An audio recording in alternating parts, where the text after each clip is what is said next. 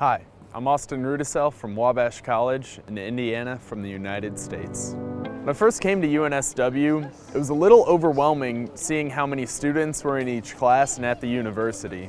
My university at home is a lot smaller, so with all of these students, I kind of felt like a drop in the ocean.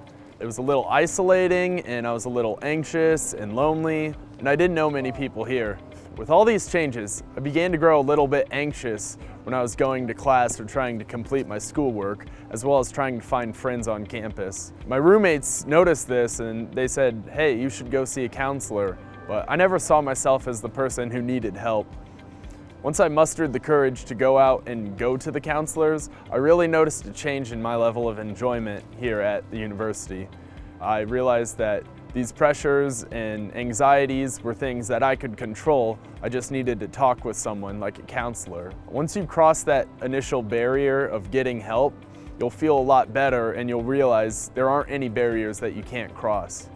Go out and talk with people. They won't know what's going on unless you share your problems with someone, and it doesn't have to be a counselor. It can be your friends, roommates, whoever.